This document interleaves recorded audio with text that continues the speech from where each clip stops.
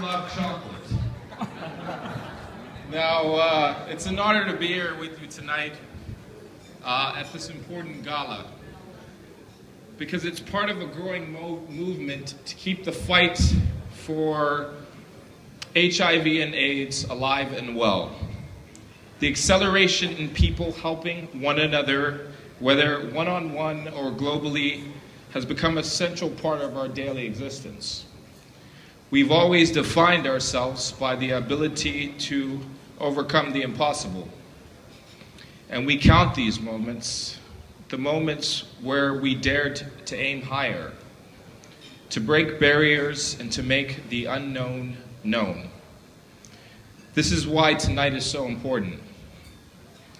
If there is one area that we must now excel, it is knowing how to give, how to make a difference for the good. The highest level of giving is to help others give.